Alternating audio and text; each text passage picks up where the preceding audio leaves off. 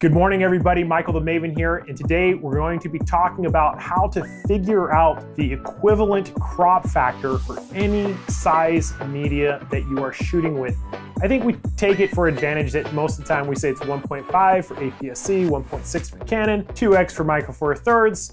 The truth of the matter is we're starting to see lots of different sizes of media, especially when you get into medium and large format.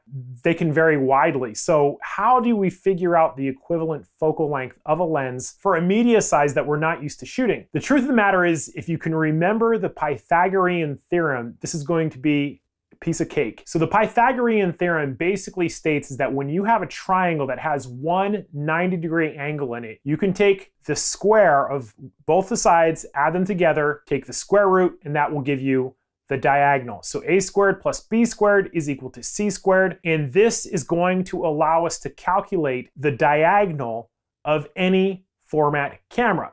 Take, for example, 35mm, 36 squared plus 24 squared. And if we go in and we actually do the math, we're given 43.27 millimeters for that diagonal. So if we take something that we're familiar with, say Canon APS-C, 22.2 millimeters wide, 14.8 millimeters tall, take the square root of that, and we get 26.68 millimeters for the diagonal. So 43.27, the diagonal of the 35mm, divided by 26.68, the diagonal of the Canon APS-C, that gives us about 1.6.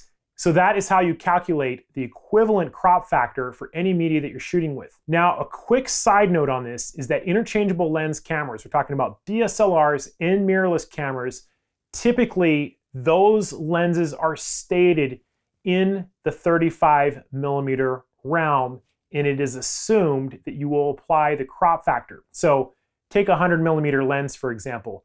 The lens in and of itself is rated at 100mm.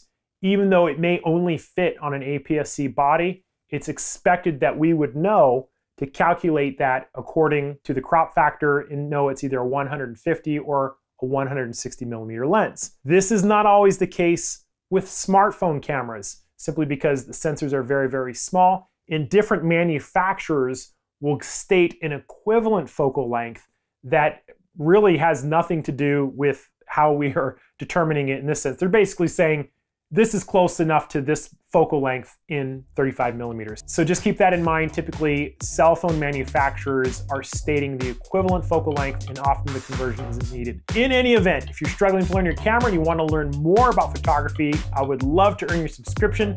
Thank you guys for watching, and I will see you next time.